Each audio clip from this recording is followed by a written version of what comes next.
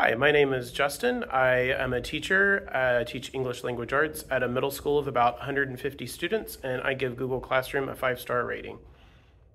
Before Google Classroom, I was at another school. We had started to use Haiku. It had a lot of nice features, but Google Classroom being free and fast and integrating with Google Docs and everything with Google Drive made it a great choice. I chose Google Classroom for our school because it is free.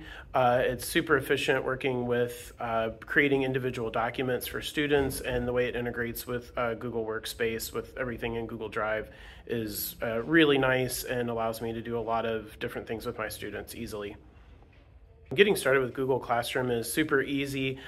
We use Chromebooks here at school, so it's really nice that they integrate so easily with Chromebooks.